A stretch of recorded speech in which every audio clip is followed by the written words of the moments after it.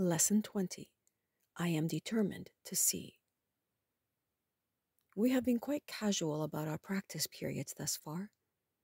There has been virtually no attempt to direct the time for undertaking them. Minimal effort has been required, and not even active cooperation and interest have been asked for. This casual approach has been intentional and very carefully planned. We have not lost sight of the crucial importance of the reversal of your thinking. The salvation of the world depends on it. Yet you will not succeed if you regard yourself as being coerced, and if you give in to resentment and to opposition. This is our first attempt to introduce structure. Do not misconstrue it as an effort to exert force or pressure. You want salvation. You want happiness. You want peace. You do not have them now because your mind is totally undisciplined, and you cannot distinguish between joy and sorrow, pleasure and pain, love and fear.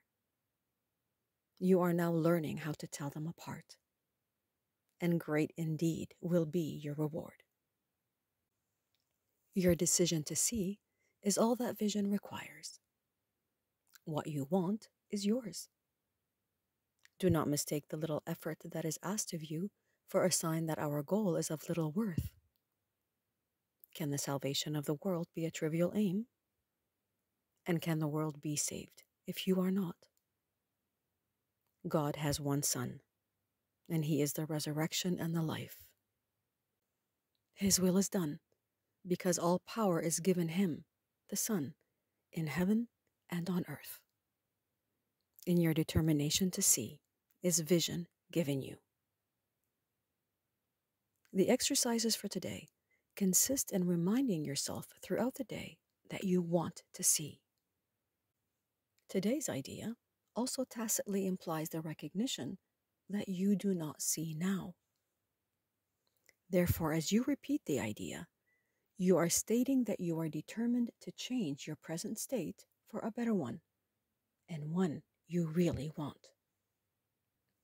Repeat today's idea slowly and positively, at least twice an hour today, attempting to do so every half hour.